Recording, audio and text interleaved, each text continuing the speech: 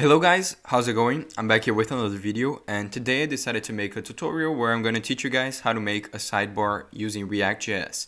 And I'm going to be modeling my sidebar to something similar to this. You can see right here. I'm not going to add this part over here, or maybe we can, but the idea actually is to just make a simple sidebar where you can hover around each of these items and you can see that each one of them leads to a different link.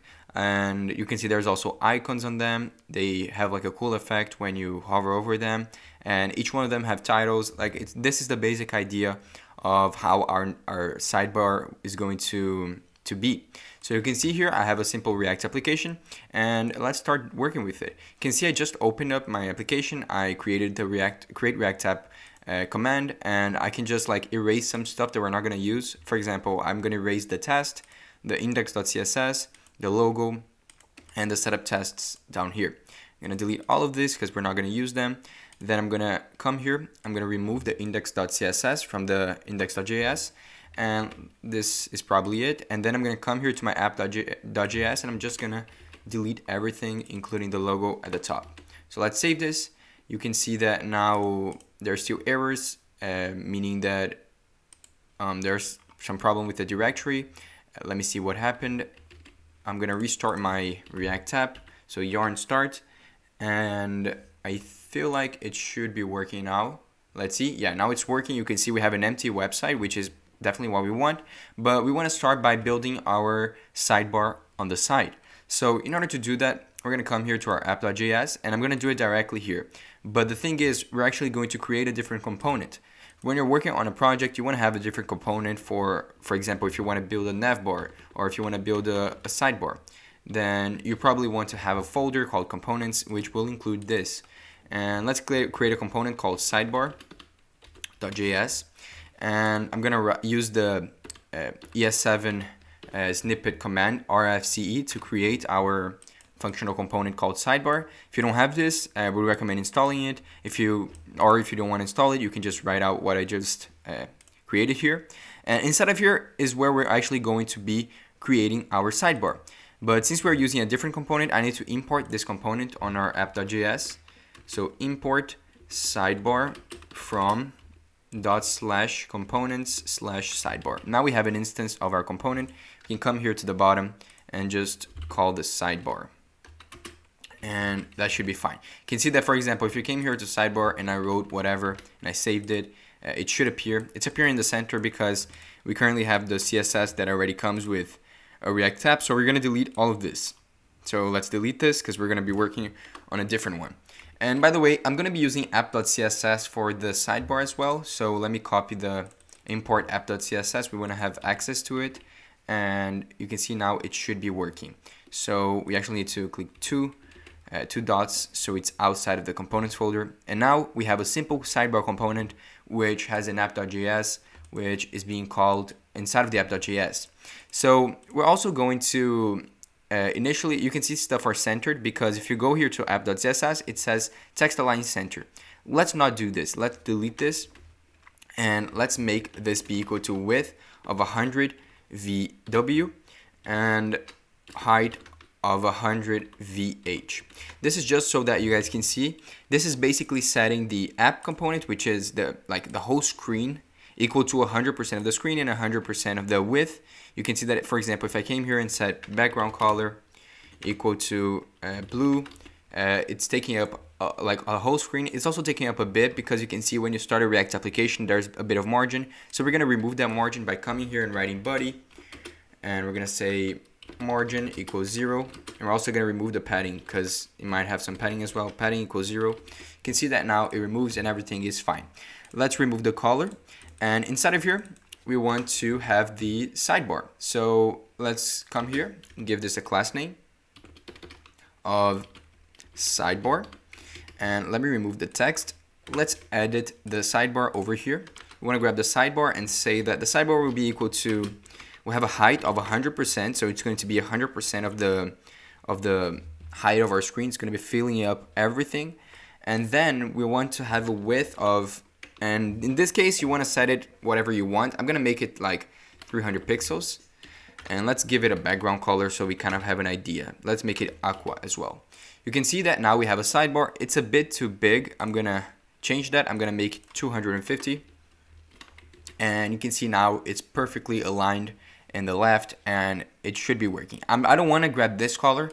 I honestly liked the color that is over here, so I'm just gonna copy the color. And in order to do this, I have an extension called a color picker. You can just search color picker on your Chrome website, on your Chrome store, and you'll find it. I can just hover over here and grab the color. It's copied to my clipboard, and now I'll come here and just say that the background color is equal to that color. So you can see now we have that color over here. But this is just creating the simple sidebar. Well, how do we actually create the different parts of the sidebar? So like the different column, the different rows that we want, the different links that we want in our sidebar. Well, we're going to use a file called sidebar data. We're going to create one called sidebar data. And sidebar data, you can call it whatever you want, but I call it sidebar data because it will basically be a file which will be an array of objects, which each object will contain 3 properties. The properties will be the title, the icon, and the link to where you, whenever you click on the icon on the row, the link where it brings you to. So for example, if I click on this, it brings me to a page called layouts. So we want to put the link in that object. Why do we want to do this? Because we can then easily, we don't need to actually write out a different, write out a different tag and a different component for each of these rows. We're going to do that automatically using an array of objects. And if you're not getting what I'm saying, I'll show you guys more in depth right now. So basically, we're going to come here to our sidebar.js, and we can simply come here and import. We can just say RFC E, and you can see it says sidebar data, but instead of, we're not going to use the functional component, we're just going to export everything directly. So we can say export const sidebar data, and we're going to export an array. So we can come here and say equal to an array. Let me remove this right now, because we're not going to render anything. It's just going to be an array of objects. So let's create the first object, and we can start passing the properties of each of the columns, of the rows, sorry. So basically, as I mentioned, we want to have a title, we want to have an icon, and we also want to have like a link, right? So I'm gonna, for example, for now, I'll just put a random title, so like home. Then I also want to put a random icon, and I'll show you guys what I mean by icon. Let's just create a tag called, a component called icon, and I also want to pass a link. So let's say, for example, I want to go to the home page. So this is the basic idea, right? We're gonna have several of these things right here, and each of them are going to have different values. Now we're going to be working with the icon. So you might be asking, well, what do you mean by icon? So if there's something called a material icon, and I'm going to come right here, material icon, material UI, sorry, and it is a really awesome library. If we want to install material UI, you can see if we write here material UI and yarn, for example, I want to install it. I can just click here on installation, and you can copy both of this. No, only one of this actually. If you're using npm, you can write npm install material UI core, and if you don't, you can, if you're using yarn, you can just write this one. I'm gonna use this one, and I'm gonna write yarn add. But there's also, you also need to add the icons, the icons part of it. So you want to add yarn add material UI icons. And we just installed both of the packages. Now, this means that I can come here to Material UI and I can get any of these icons, and they have like thousands of them. So they have like 1,117 icons that you can get and use in your project. So for example, let's imagine I want to get an icon for a home. We can come here, click on this, and they already have the import statement. Since you already installed, you can just grab this right here. And let's do that. We're going to grab this. We're going to come here to our thing over here. We're going to come to the top. We're going to import the home icon. And on this icon right here, I can just say home icon. This is what I mean by icon. And let's now create more. So we're going to have more. We're going to have like, I don't know, let's make 5 different rows. Actually, let's make 6. One of them is going to be home. The other one is going to be, I don't know, let's see what they have here. They have mail, let's say mailbox. I don't know what this website is going to be about, but this is just like for presentation purposes. Now let's find an icon for mail. You can just write here mail. You can see that appears this one right here. Let's just copy and paste it over here. Now we can come here to the bottom and just say mail icon. And I'm gonna fill out the other ones like with random stuff that I can think out of my mind, and I'm gonna come back when I filled all of them, and you can do it on your own as well. You can create different columns if you want, and I'll come back when I finish filling them out. Okay guys, I'm back here and you can see I filled out all of them. So we're gonna have 1, 2, 3, 4, 5, 6 different rows in our navbar, in our sidebar, and I chose like random stuff. I chose to create a row about home, another one about mailbox, analytics, dashboard, friends, and images. Those are the ones I chose, and this is basically the idea of how you're going to create each of the rows in your sidebar. So now what we want to do is we want to use this in order to render different rows in our project. So in order to do that, we're going to come here to the sidebar.js, and up here we're going to import the sidebar data. So we're going to come here and write const sidebar data, and we want to import it from / what happened? Oh, for some reason I wrote const. We want to write import sidebar data from / sidebar data. And now that we have this, we want to take use of it by basically, we have a variable that is an array. So we have this value right here, which is an array of all of the different rows. So we want to map through every element in that array and create a different row in our sidebar that is corresponding to that element. So in order to do that, we're going to come here to our sidebar. We're going to write sidebar data dot map.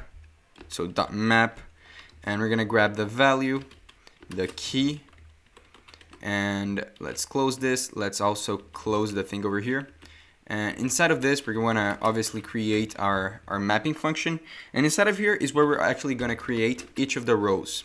So if you've worked with like mapping an array inside of React before, you know that this is how you do it. You write a return statement, and inside of here you can just add the JSX or the HTML that is going to correspond to each element in that array. So for example, we want to come here and we want to create a list item, right? So it's going to be a list item because each of this, let's treat it like these things over here are all list items, and the thing that contains everything is an ordered list. So in order to do that, we want to create several different list items, and right above it, I'm even going to save this, right before this, we want to wrap everything around in an ordered list. So let's just do it like this. We're going to come here, we're going to do it like this. Okay, so now that we have this, we can simply come here to our part, or our list item, and inside of here, we want to give some stuff. For example, every time you map through an array in React, you want to give a key. So I want to give a key to this, and this is just random. You don't even need to do this, but it just removes us an irritating error message that it keeps appearing, but we have to do this. Then we want to simply add some stuff. For example, I want to add the icon, right? So if we come here and we want to open up a div, which is going to represent the icon, you can come here and say vol.icon, and this icon is an element inside of sidebar data. So we want to have the icon on the left, and right next to it we want to have the actual like title. So let's also create one for the title, and div the title. So we can come here and say vol.title, and right at the top over here we want to do this in several different ways. We can make this into a link, we can make it into several other, like you can make this into various different ways, but since we're clicking on the thing and it sends us somewhere, for example, if I click on this, it will send me somewhere. I will simply come here and I'll make this give this an on-click event, and after the on-click event, I'm gonna basically pass a function, which inside of here is going to redirect us to whatever link we set. So if I come here and say window.location.href, or path name, actually, if I come and say path name, I can just set it equal to vol dot link. Where we're basically saying is whenever you click on this row, you want to change your location to the link that we set over here. If I click on the analytics one, I want to go to the analytics page. So that's the basic idea. So I want to save this, and you can see that now currently this is what appears. You can see like everything is currently being listed, but we want to obviously edit it a bit. You can see it's looking pretty nice, but we actually want to change stuff so it looks a little bit better. So that's what we're going to do right now. When it come here to our project, we want to give some class names to our stuff. For example, the list, I want to make it equal to, let me see, sidebar list. I also want to create a class name for each of the columns or each of the rows. And we can just come here and say class name row, for example.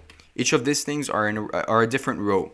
And now we can just come here to our app.css and we can access this kind of stuff. So sidebar list, and we can make it equal to height of 100% and width of 100%. And let's take a look to see if it works. So if I came here and said background color of aqua, it takes up 100% of the screen. So let's remove this and let's come here. We want to now come at the bottom and say sidebar list, and we want to access the row inside of it, so each of the columns. And each of the columns, we basically want to make it so that they are divided on their own, right? So actually the sidebar list, it doesn't need to be the full screen. It just needs to be the height in which, like until the bottom, right? Until the last item. So we don't even need to make it 100%. We can just say auto. So auto. And we can also give a padding of zero. And that should be fine. You can see now everything is pulled out to the side. And now we can access the row, and we can make the row have a width of 100%. A height of whatever we want to set. Let's set the height equal to like something, I don't know, 50 pixels.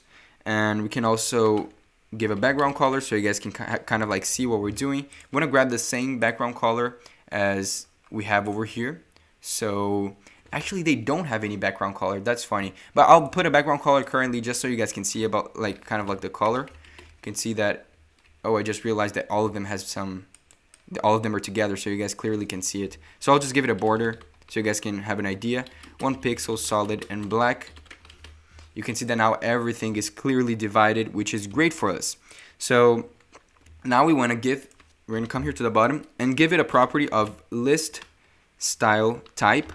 And we want to change this to none so that we don't have any different aspects of a list in our list, which is actually a list, right? Right below it, we want to give a margin of 0. So margin 0. Also, we want to obviously give a display, and the display we want to make it equal to flex. The reason why we want to make it equal to flex is because you can see that they are currently, the icon and the text is currently on top of each other. We want to change the flex direction to row so they are not next to each other. And I'll change the color of stuff so you guys can kind of clearly see what I'm talking about. You can see now the color is white and it looks a little bit better. Then we also want to justify stuff to the center. Justify content center. And do we want to align item center? Let's try this. So align item center, and you can see now everything is centered, but this isn't exactly what we want, and I'll explain to you guys why. We're also gonna change the font family. So let's choose a random font family. I'll choose this one because I usually use it, and you can see now stuff are looking better. And now what we want to do is we actually want to set a standard. You can see that like stuff are perfectly aligned, and we want to do that. So in order to do that, we're going to divide each row into 2 parts, the icon part and the title part. So the first thing we want to do is we want to give them a different class name. So for example, for the icon, let's give this an ID actually. This ID will be icon, and for the title, let's give an ID of title. So we're dividing the thing into 2.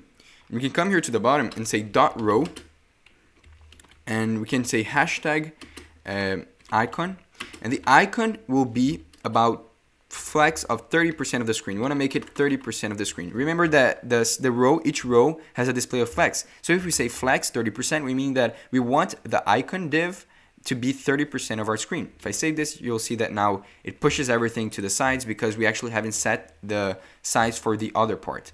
So let's do the same for the other part. I'll say hashtag title, and let's set this to 70%. Now if I save this, you can see it's now perfectly like aligned, and the great thing about this is we can just come here and say display, let's make this grid, and we're gonna center it right at the center, so we can say place items center.